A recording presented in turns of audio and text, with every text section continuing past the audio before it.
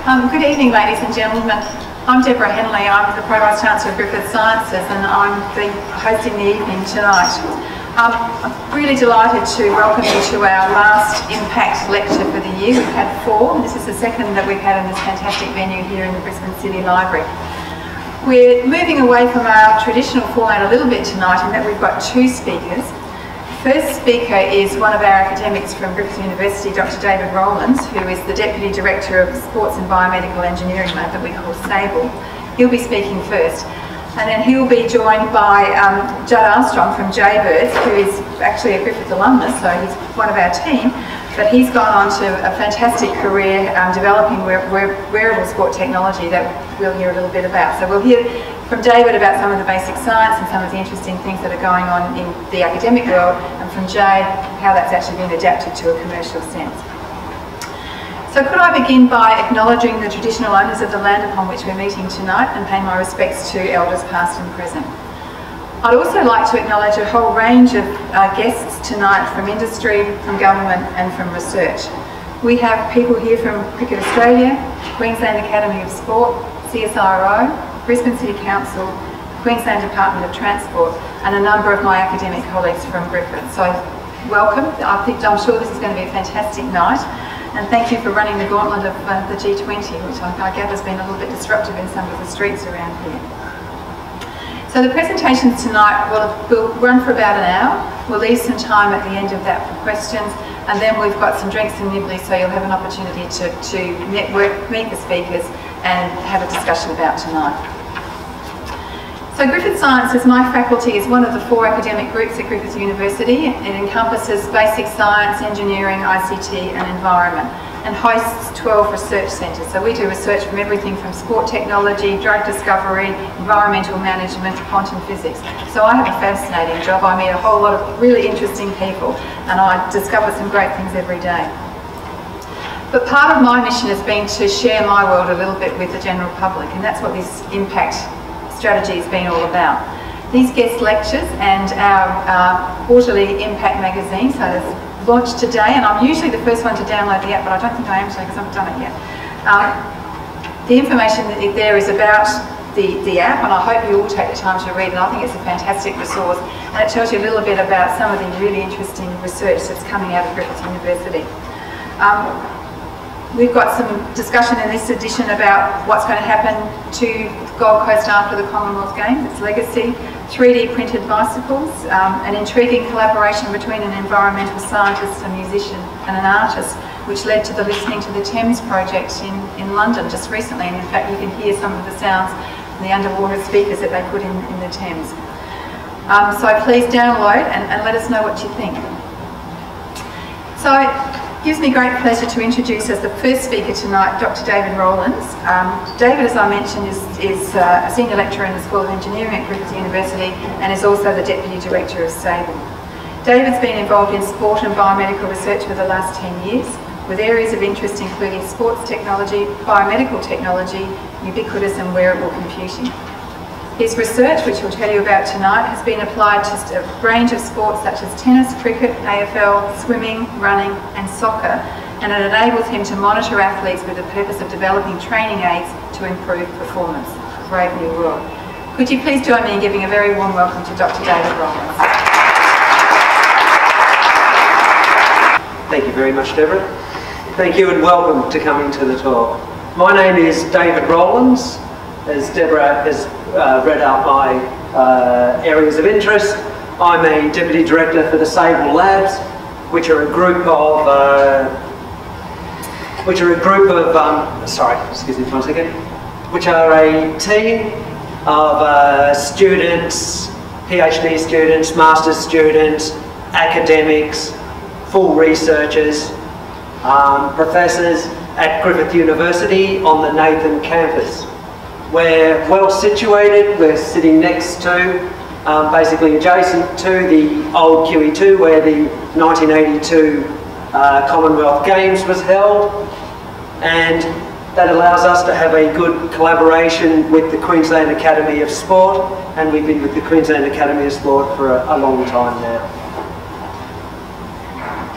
So, As you can see on the right here, there is a group of companies, industries, universities, sporting associations that we have worked with in the past. We have been spending at least the last 10 years working with a lot of these bodies in areas such as biomedical research, sporting research, basic human monitoring and activity monitoring. And as I said, we have a number of PhD and Masters students. So I thought I'd start this talk by giving an outline of where we are. I've kept it nice and brief. Okay, the first thing is, this talks about wearable technology. So what is wearable technology? So I'm going to give a definition of wearable technology, and particularly the wearable technology that we're aiming at, being part of the engineering school, the electronics school.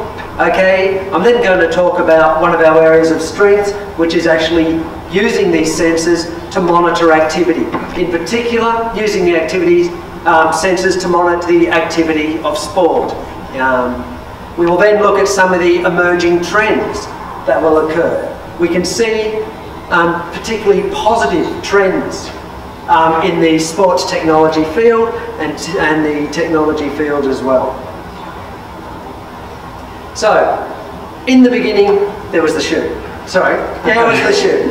Okay, and only the jocks wore the shoes, which is cool. They were happy with it, but then people discovered, hey, they're actually pretty cool. I want a set of those. And so the shoe has gone from the technology that's wearable into the mainstream. Same thing with the baseball cap.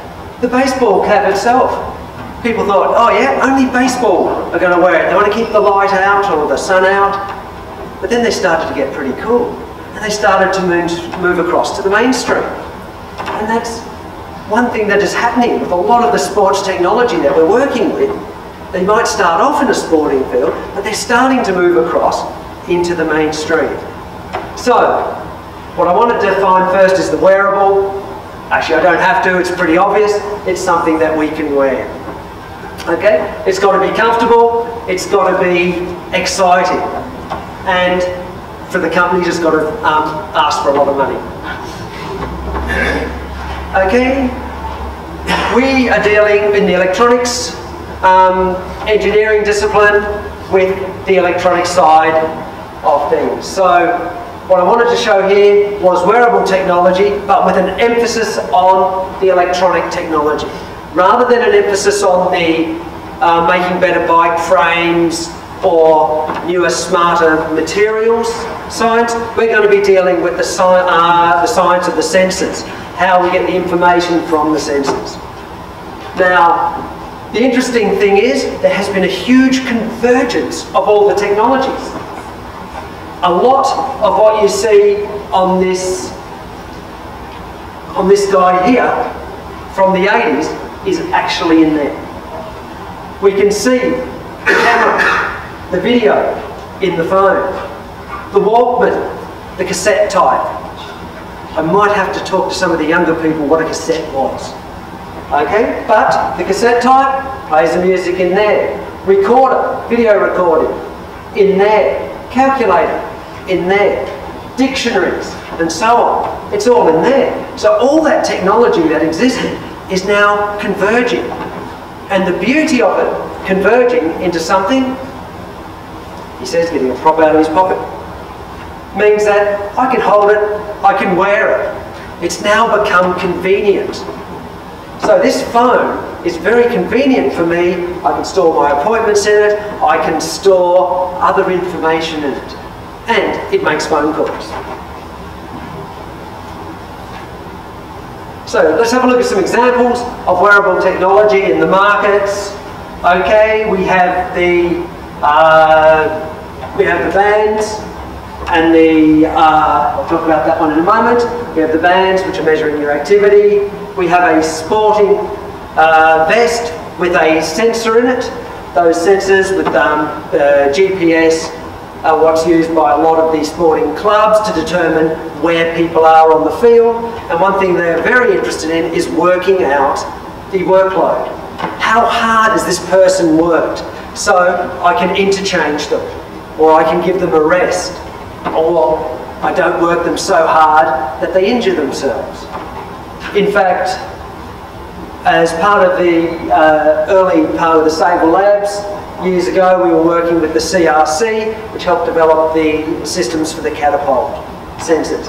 And a lot of those systems are worn by the major sporting clubs in football, that is soccer, I should say rugby, soccer, AFL and so on. Okay, we have the phone. Wearable technology, we can hear it, we can run to our favourite music, we can run to our favourite beat, no problem. We have the rain activity tracker here from Jaybird, and Judd, the CEO, is going to give us a talk about that as a technology partner in there. We have wearable watches. We can get lap times and so on. We can also get heart rates. We can see, have we worked in the zone and so on. And a little plug for our own little sensor unit. Okay, so what do all these things have in common? We're measuring activity with both of these. We're measuring location, workload, movement with these. We can measure location with the GPS in the phone. We can measure forces, make it look like a pedometer and so on. With the watches, we're measuring heart rate. With this unit, we're measuring accelerometry, we're measuring accelerations, rotations and so on. So basically, all these things are monitoring, and that's great because it's now getting converged into our phones and everything like that. So our phones and a lot of our smart devices will have commonality under the hood. So that's what I want to talk about a little bit here. First of all, they're all reasonably smart devices. They have to keep track of something. So they're all going to have a small computer system underneath. Okay, they're going to have memory, they're going to have a CPU, all the stuff that we want. They need that to be able to control and to interface so we can communicate. They're going to have communication systems. They might have a USB connection that you can connect through to. They'll have a wireless connection, some of these. They will have Bluetooth connection, ANT connection, so that you can talk to your treadmill as you're running and monitor. So, a lot of these devices are also going to have the communication systems. I'm going to concentrate a bit on the sensor side for the reason we have been concentrating in our research on taking the sensor data and extracting information from it. So, the first sensors I want to talk about will be the inertial sensors, accelerometers and gyroscopes. Basically, accelerometers allow us to measure G-force. So we're getting an idea of how fast something is accelerating forward, accelerating to the side, and accelerating up. I'm not going to jump. Okay, wait till I get to gyroscopes. With gyroscopes, we're measuring rotational motion. In other words, how fast we're rotating. Again, we can measure this in 3 different directions. We can measure rotation here, we can measure rotation here, and the other one's across the waist. No. I'm not taking your time. Okay, so we can do our rotations. We can measure the rotation. And if you think about it, that defines a lot of our human movement. Our human movement is accelerations and rotations. Think about the cricket, the bowling. We have rotating arm to get through. So, our units of our accelerometers and our gyroscope can help us quantify and measure and get a feel for the type of activity that's happening, as well as the nuances of the activity that's occurring. There are also GPS. I've lumped it under a sensor there. Strictly, it's not, but it's just giving us location. Magnetometer is basically like a compass, so it's giving us orientation.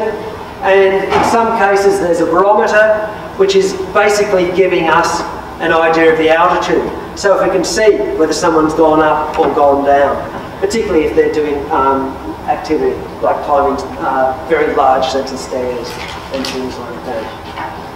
So, the technology considerations we must have.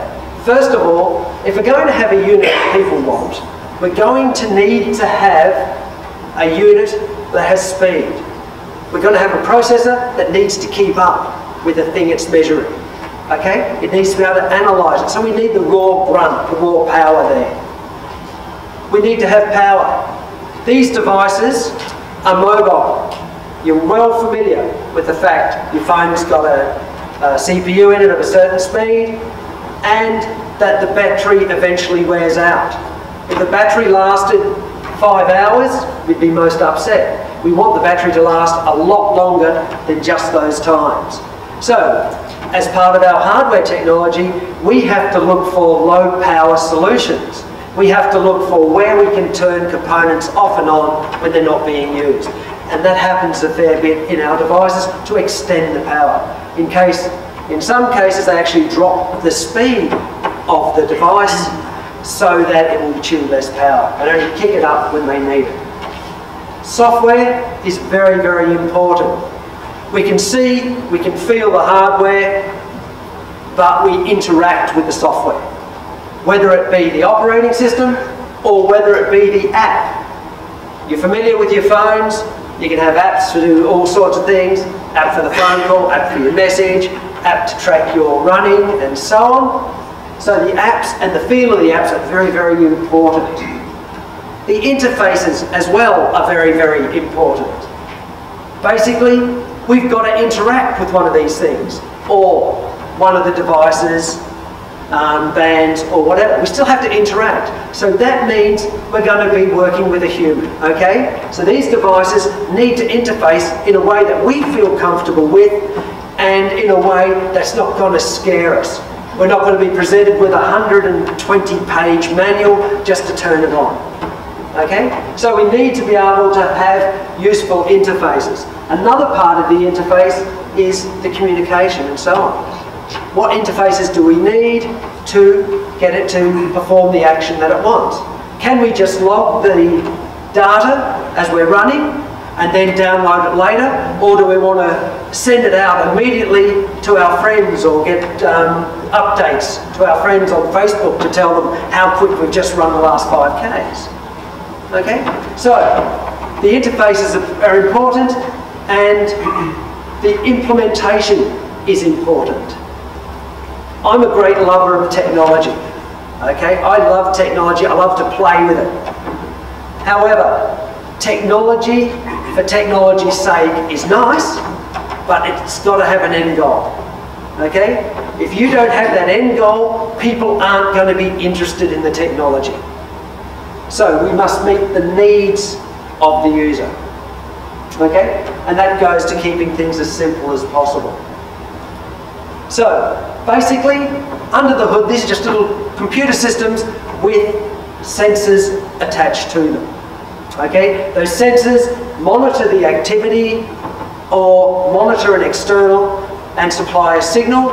We then have to analyse that signal and do something with it, okay? Our strength in the SABEL labs is that we have been working with sensors for years and we have been analysing that data and giving back that little bit of extra information. I can pretty much sum it up by, if you can measure it, you can improve it. Realistically, that gives us feedback, okay? So, if I can measure it, I can tell somebody about it. So, it may be, yes, this is good, or no, you need to improve this, you need to walk those extra couple of 100 steps. Okay, or you're walking too slowly, you must speed it up. So it's that interface, it's that feedback, which is where the sensors are very, very useful, because we can monitor it, and then on our systems, show it. In the next slide, I'm going to be presenting a video from the Catalyst program. They came out to do a program on our sensors, and it gives a very good explanation of how these sensors can be used for measurement. An inertial sensor has two components: an accelerometer that records the body's linear acceleration and a gyroscope that records rotation. From these recordings, a body motion can be analysed in 3 dimensions: vertically, mediolaterally or sideways, and anterior-posteriorly, or forwards and backwards. Stride rate can also be worked out from these measurements. So we're about to go and have a look at the results, although Okay, we are about to look at some results. Not necessarily from that athlete, but from a runner. This red spot on the back is not just a back pain for this person, it's actually where we put the sensors. Okay, so we put the centre of mass so we can detect the movement from the running. You saw from the video, we can detect in the vertical direction, and the vertical direction is given here. As they're going up, they're leaving the ground, they're coming back, and their feet are striking the ground, we can detect the ground impacts. So immediately, just from this signal here, we can detect how many strides they've taken. We can detect their stride rate. People can then work that further, and we can work that further into energy expenditures and that sort of thing. We can see the left and right, whether it was a left foot or a right foot, just through the sideways motion, as you saw, moving across, and trying to minimise that. And the forward surges, we can see where they're pushing forward, where they're accelerating, and then of course decelerating when they hit the ground. So that's an example of the type of signals that we get back from our sensors, particularly an accelerometer. I'd like to show an example of a gyroscope. Remember, the gyroscope is where we have rotational motion. Okay, here we're measuring the rotational motion of a swimmer. Okay, the forward direction is the X, out to the side is the Y, and basically straight out of the back is the Z direction. So these are rotational motions. So basically the hand is the direction. So if that's the X-axis, the rotation is around the X-axis. Okay, the Y is the rotation around the Y, and the Z I can't reach around my back. Okay, so first thing I want to look at is what can we tell from the swimming?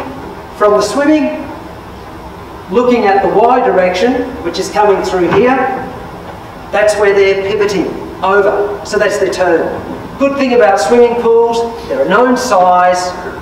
Okay, you can't swim beyond the end without a headache. Okay, we know it's going to take a certain amount of time and we can expect to see it, so we have those fixed parameters. Where they're doing their tumble turns, we can actually see a spike in the gyroscope. So it's quite clear to us that they're rotating, and that's good, because now we can count the number of laps that they've done. But we want more, so we can look at stroke rate.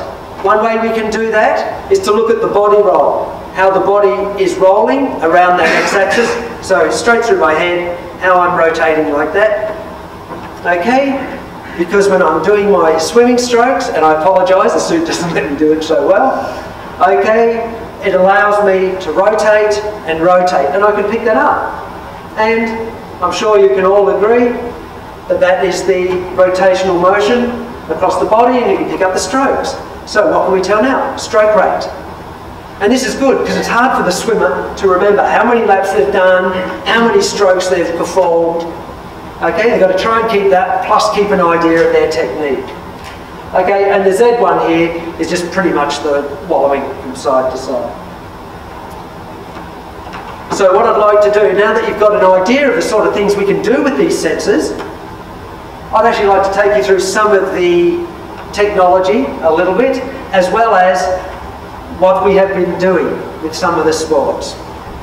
Swimming itself is reasonably solitary. You're down, you're watching the black line, you're swimming back and forth.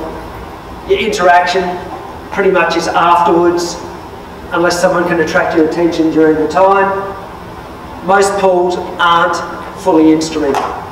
Okay, so what we've been looking at is a way to instrument it using these inertial sensors. So you saw from the previous slide, we can start to pick up information about the swim.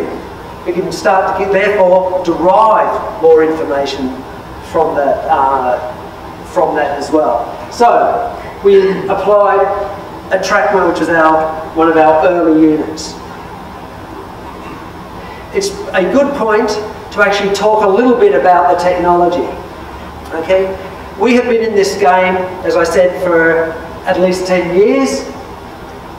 during that time, the technology that's available to us to work with has changed. It's gone from a large unit that we could work with. I mean, this was designed in-house. Inside, a lot of this is just the waterproof casing. It went like a belt around the body. But with the technology that was in it at the time, and we're talking like 10 years ago, the technology was bigger, the battery required more power, and so on. As the technology improved, it enabled us to reduce the size. We also had a learning phase, what we do need to include and what we don't need to include, so we threw out stuff that we didn't need, okay? And we could reduce it further until finally we get to our SABEL Sense unit. Now this unit isn't the smallest. Oh, thank you very much. The SABEL Sense unit. I wasn't sure whether people could see it. Okay? It's not the smallest unit, but this one is designed to be a research unit. So it's flexible, we can plug other systems into it. So we can plug boards into it for communications and so on. Right, so we've tried to keep this versatile because we're looking at many different sports, many different activities in the laboratory. You can make things a lot smaller than that, but you're heading towards a dedicated. And you'll see a good example with the JB. With that. So I thought it was a good opportunity to tell you that technology is changing all the time. We are taking advantage of that, but we're value adding. The value add is the information we're pulling out of the signals, okay? And that will be crucial. We can do more. So, these are getting better, measure faster, we can start to pull more information. Okay, leading to our SABEL Sense, of which there are brochures over there. But we must have a bit of an ecosystem with it as well. We can't just have, well, here's the hardware, push the button, see you next week. That just doesn't work.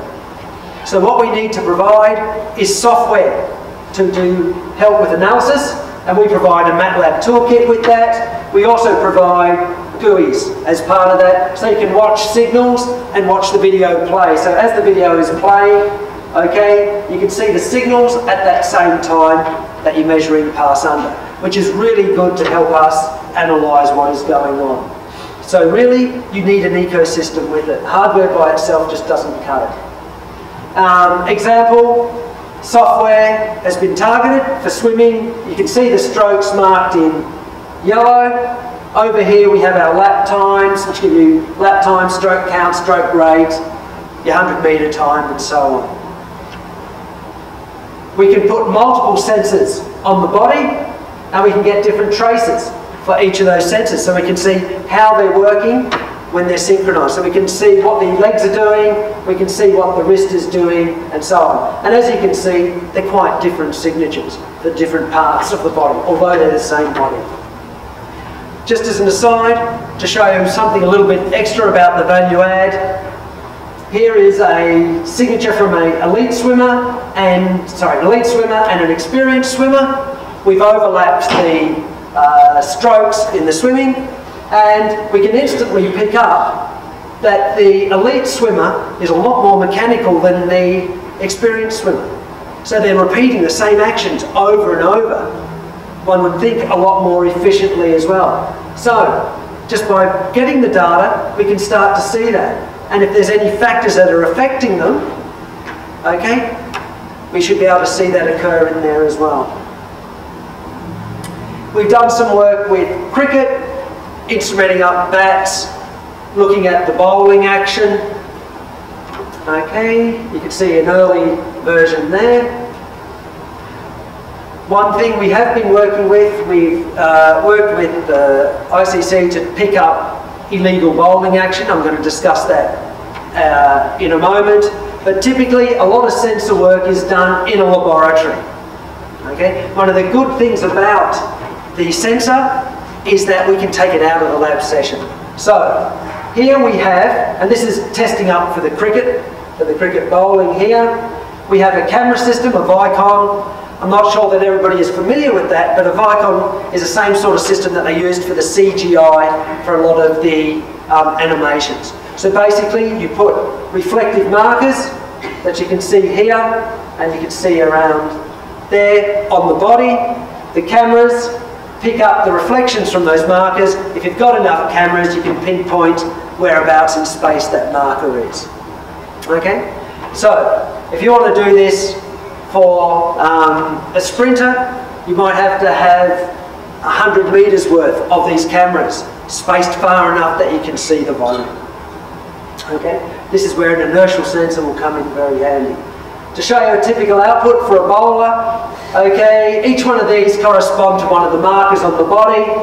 We want to see which markers correspond to around the wrist and arms for the bowling, and we can follow their track like that. So we can do that using a Vicon system. There is a lot of analysis under the hood that's required to do that.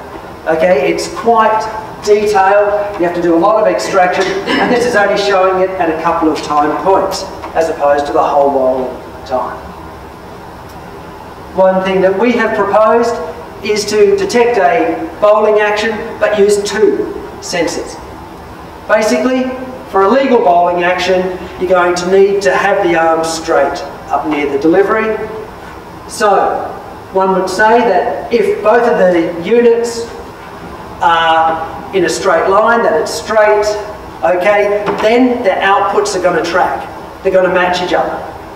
If there is a difference, as you can see here, then the outputs aren't going to track each other.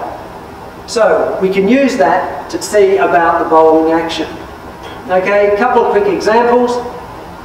Here on this side are a legal bowling action, even though this guy was trying to bowl illegally and couldn't do it. Good thing to know. Okay, but basically you can see that the patterns are pretty much tracking.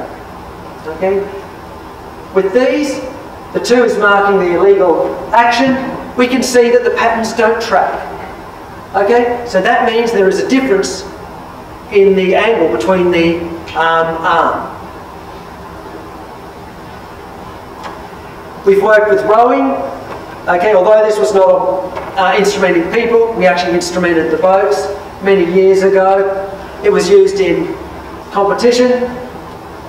Sample output, we can see the velocity, we can see the example of the stroke rate. So basically, they put the pedal to the metal at the beginning, eased into the race, and then went like a scad bat at the end. Okay, so they really worked as hard as they could at the end there. Okay, we can also track position. And this has been used for quite a while, and they're actually quite happy with the outcomes of that. We've applied it to snowboarding. In fact, the snowboarding was one of the events, or one of the units, was used for automatic scoring. Because in the snowboard, particularly with the half pipe, we're looking at the hang time, we're looking at the aerial manoeuvres. So we can detect it. We can see how long it was in the air, because the gravitational from the accelerometers will be 0. Okay, so we can see how long they're in the air, we can detect what activities they've done. And they've been able to use that for scoring. And I also think it's pretty cool. The PhD student who did that got to follow the snowboarding team around. He hated it. We've had a look at skydiving. Basically, on the centre of mass. I've got to admit, if I'm going to jump out of a plane, my stomach will be that colour too. Okay, but basically, they're being scored by looking through a long lens. We have the jump out of the plane, high acceleration, free falling. That's where they're doing their activities, and thankfully it opens. I assume if it doesn't, it's going to be much bigger. Okay, so we can detect about the skydiving. And another one that is interesting, I'm going back to the running, is that we have done work in the lab looking at using inertial sensors to cover similar things as the GPS. For example, where we're looking, in this case, at looking at the athlete's running speed. Oops, looking at the athlete's running speed, and we can see that it matched the GPS very well. But this is the running speed determined from an inertial sensor unit. Beauty of this is, with the GPS, as you're all aware, you've driven into a car park, it goes lost satellites and wants you to do something, okay? With the inertial sensor unit that we have, we're not using the GPS, so we don't have to have the satellites there. So we can run it inside once we've trained it for the athlete.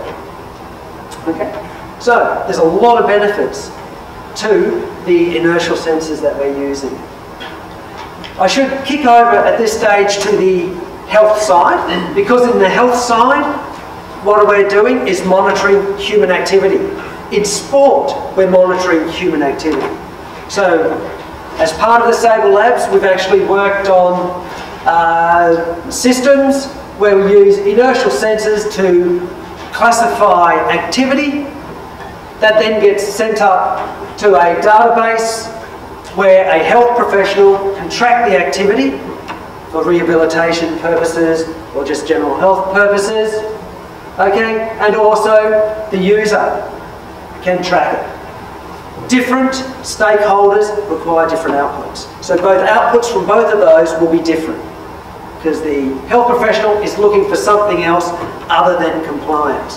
One of the issues that we have in any of these healthy activity type things is the issue of compliance, okay? People will fill in a diary for a little while, but after that time, they tend to work on memory. Oh yeah, I think I did this, I think I did that. And interestingly, the people who haven't done much of the work that they're supposed to have done tend to over-report, and the people that zealously did all the work tend to under-report. So automating the process is a very useful thing to do. In the time that's left to me, about the emerging trends. You've already seen from our swimming technology that we're able to achieve more with it, reduce the size, make it last longer, because technology has improved, okay? That means as technology improves, we're going to improve what we can do. But we still have to analyse the data and be smart with the analysis of the data. The other advantage of the technology improvement down to the lowest level, okay, basically means that we can extract more. We have more grunt to work with. We know things are going to last longer. We can have better measurements, higher rate measurements, and so on. There's going to be an opportunity in terms of the human face. We have to interface. We have to provide feedback. Okay? Because a phone or an app by itself, if it doesn't give you information about what it's measured, might as well not be there. Okay, so it's very important that we can measure that, and there's lots of opportunities working with elite sport. And one of the benefits of working with elite sport is the technology developed there can also move down to the grassroots. Think about Formula One, and all the technology developed there has eventually moved through the stream. Okay. Interesting figure, I've highlighted it in red. Basically, Kearney said in 2011 that the sports industry is worth $620 billion worthwhile, it certainly is, worldwide. Okay? Basically, it's an area that's untapped, but it's becoming more and more accessed. And this was 2011. Things have certainly kicked on a lot more since then. It's moving the elite to consumer, particularly since a lot of us will not be parted with our smart devices and our bands and our monitoring units and our heart rates and our watches and so on. There's been a rapid development of leisure products. Okay, we're now looking towards, as a consumer, more leisure items. Again, the sand shoe, the sport shoe, moving mainstream. So we're starting to look at a lot of these, and as they become more affordable for us, as the common people, then we find it much more affordable, and we can start to use it and really start to enjoy it and get the benefits. And I've been pushing a topic where I'm talking about convergent technologies. Everything's coming together. We have all these things. Whether we have the sensors, external, they can talk to your phone. They can then go up to a cloud so you can compete with your mates, you can stream, all that sort of stuff. So the convergent technologies is still going to be dragging in more and more things, and there's lots of opportunity there for us. Okay, I want to talk a little bit about the technologies, improvement, convergence, and so on. So just to give you a quick idea, Moore's law, the number of transistors per square inch doubles every 2 years. Basically what that's saying is the components inside your standard processor is getting smaller in size, means you can pack more in. If you can pack more in, you can do more stuff. Okay? There is also a benefit for speed as well. The other advantage, okay, is the cost. The cost is starting to decrease for the number of transistors that we've got. So we can start to see that things can reduce in price as well. And of course, once it hits the appropriate points in power, that's where people can get interested. Looking at some predictions with the Bluetooth, here we are here, sitting around 2014. In 2018, the predictions are sitting up here. So the Bluetooth will allow you to communicate with your other devices. And, oops, my apologies. And in the healthcare, we can see the same thing as well. Here we are, and there we have our communications. So, what does that say? There's going to be a huge explosion in our, not only our number of devices, to be able to match those curves, there's also going to be a huge explosion in the communication technologies with it. The flip side to that is that if you're going to be communicating, you've got to communicate with something, and you've got to store it somewhere, and you want to look at it. So the data appetite is going to improve. Okay, so again, looking at the figures, we can see that there is an increase in the requirement for the data. So there's going to be 12 times, according to Ericsson, 12 times the mobile traffic in 2018 than there was in 2012. Some other technologies that are coming up, and convergent as well. The cloud, some predictions, US $1 billion from 109 to 206. Okay, embedded systems, the sort of thing that sits in your fridge and your microwave, they're all getting smarter. Okay, mobile phone shipments, in fact I actually think it's reached that shipment already. Okay, and this number here for the augmented reality, I think that's a little bit optimistic, but the technology is there. We can start to see the devices appearing on the market already. So to sort of summarise that, smart device use will increase 8-fold. Health and fitness, they're predicting, is going to increase 30 times. You want to think about the smart devices. How many devices have you got? I was actually quite surprised the other day. I was looking through the numbers and went, yeah, okay, 8 times, really. Then I look at what I've got. I add up my phones, I add up my watches, I add up my tablets, and so on. It mounts very quickly. So, if you think about it, it's not that far-fetched. We're buying more and more devices, smart devices. If we're going to develop new ideas, we want to keep it simple. We may want to measure complex things, but we want to keep it as simple as we can. Okay, and the adherence is basically, again, we've got to find better ways to do things, and our technologies will enable us to do that. And I see that as more and more people become connected, monitored, we need to be able to keep track of it.